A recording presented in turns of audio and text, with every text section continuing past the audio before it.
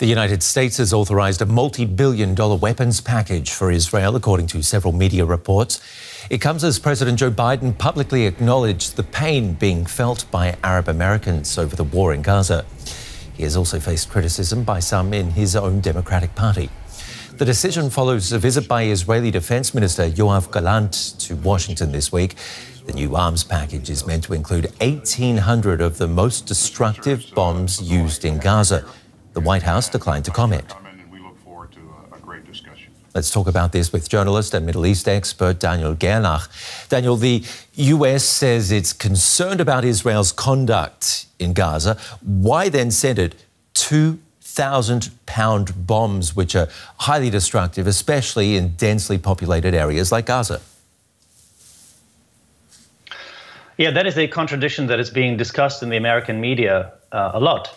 Apparently, the Biden administration doesn't see a contradiction here because it says it provides these weapons not to Prime Minister Netanyahu, with whom they have a difficult relationship at the moment and who is, of course, calling the shots in the Gaza operation, but that they're providing this for Israel's security. I think for the Biden administration, they're in a way in a lose-lose situation because it's support for the Israeli military on the one hand, and then it's opposition to the behavior of the Netanyahu government on the other, leads it into a difficult situation, to a quagmire. Netanyahu has successfully lobbied Congress, not only the Republican Party, but also the Democrats, for many years, and he's now cashing in on what he had been successfully doing over the last decades.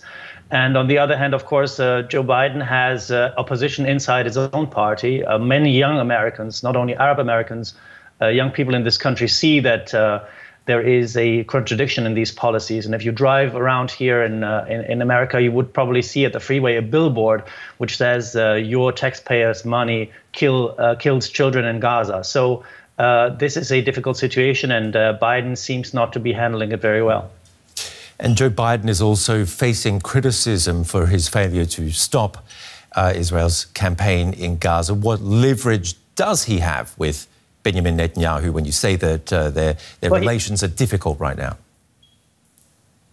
He would probably argue that America so far succeeded in delaying the Rafah operation because whereas Netanyahu has announced it's going to happen soon and we will do it, and America said, please don't do it. Please don't do it the way you have done it in Gaza. If you need to operate militarily in Rafah, apply a different tactic, a different strategy, protect the civilians, and provide also a tangible strategy for the day after.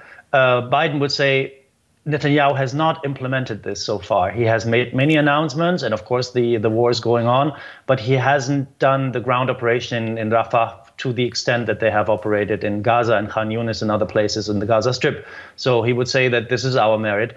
And of course, if you look at the behavior of the United States at the recent United Nations Security Council resolution, where they abstained in face of a unanimous vote in favor of a ceasefire, then you can say, okay, the Americans are applying some pressure on Netanyahu, but Netanyahu is coldly, of course, calculating that he might not be ousted before President Biden is ousted because he definitely invests in a Republican victory in the next presidential election, and Donald Trump would be his favorite candidate. Daniel, thank you very much for your analysis. Daniel Gerlach there, joining us from San Francisco, I believe. Is that right? Yeah. Thank you. Thank you, Ben. I hope to see you again soon. Gerald Feierstein is with the Middle East Institute in Washington, D.C., and is a former U.S. ambassador to Yemen. I asked him how badly he thinks Israel needs these weapons. Well, the issue, of course, is that some of the weapons that are included, the munitions that are included in the package, according to the press reports, are these 2,000-pound bombs that the Israelis have been using in their Gaza campaign, that allegedly are the source of some of the mass casualty events that we've seen over the course of the past several months. And so the Israelis are clearly using them, and there are a lot of people who are unhappy about the use and will be unhappy that the administration is sending more.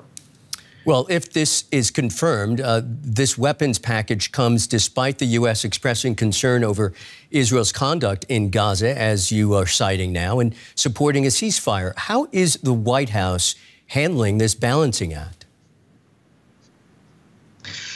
Well, your question is exactly right. It is a balancing act that the administration is trying to achieve, where on the one hand they are pressing the Israelis more aggressively to bring down the level of violence and to find ways to achieve a ceasefire.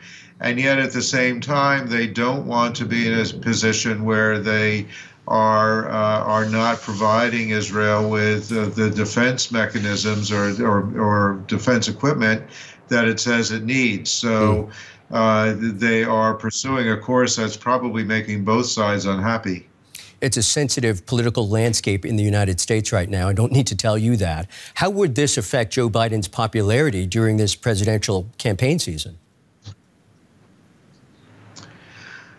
Well, he's already suffering, of course, because of the unhappiness with the U.S. green light to Israeli military operations in Gaza, and I think that it's going to increase the unhappiness and the pressure on him when people see that even though the U.S. has supported calls for an immediate ceasefire, we're continuing to provide Israel with more and more weaponry that they need or want to pursue their military operations, particularly in Rafah.